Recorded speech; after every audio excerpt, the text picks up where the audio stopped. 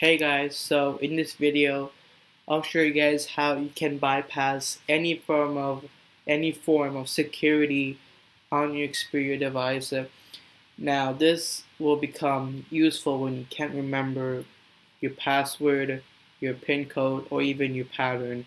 Now all you have to do is open up your internet browser and head to myxperia.com. Now if you have your Xperia phone connected to your Google account, then you can sign in through your Google account, the account that you have set up with your Xperia device.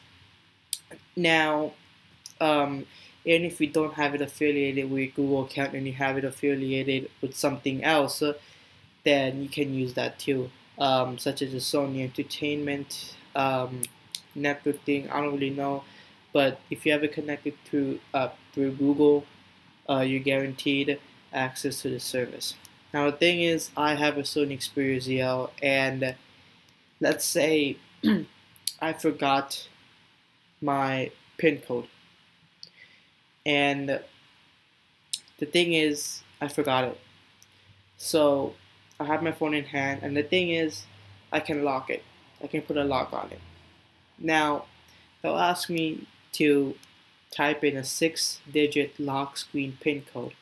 Now, when I do this and click on lock, the next time I awake my Xperia device, it'll ask me to type in that lock instead of my usual pattern or PIN code or password. And it's a 6-digit lock screen PIN code. It's really simple, and I'm just gonna type in the basic of 1, 2, 3, 4, 5, 6. Click on lock, and then the next time you try to unlock the Xperia device, all you have to do is basically just unlock it through that pin.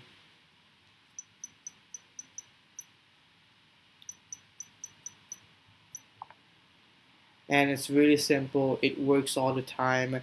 Now, let's say you left your phone at the bar or at school and you don't want anybody playing around with it. Now, using the lock service, it will also come in hand if you don't want anybody messing around with your phone if you left it somewhere other than your home or in your custody.